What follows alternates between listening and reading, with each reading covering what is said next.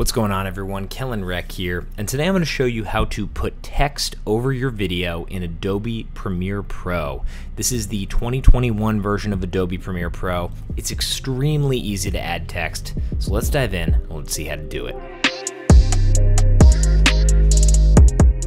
So here I just have a basic drone shot, and all we're going to do is go ahead and add some text over the top of it. I want to show you how you can do it. It's extremely easy, and there's a lot of ways you can customize the text once you've added it over the top. So I just have a basic sequence with my clip here, and all I need to do to start is just press the T button. You'll see it'll switch my cursor over to a typing cursor. I click on my screen and I can type text. Whatever I want to type, I can add it right there to my screen, and you'll see up in my effect control panel, I now have a text layer here.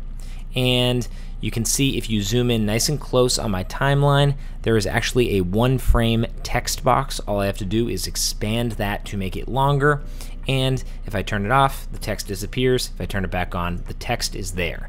That's just a matter of pressing T to open up the text option. You can also see that's right down here, the type tool.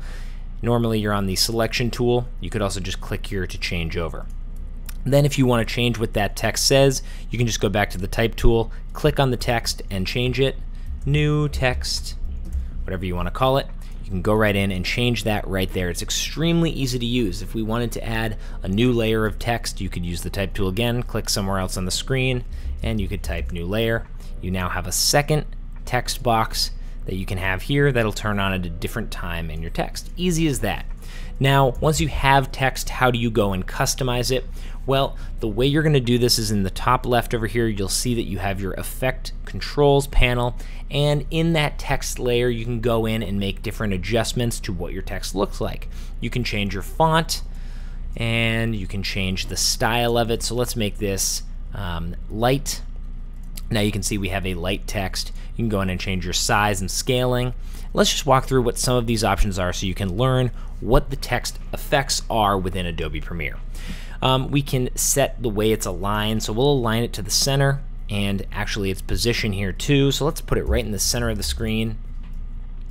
We have this text here, and we'll just line it up manually. And then you can go in and you can change things like the kerning, or sorry, the tracking, which is the distance between letters in your text.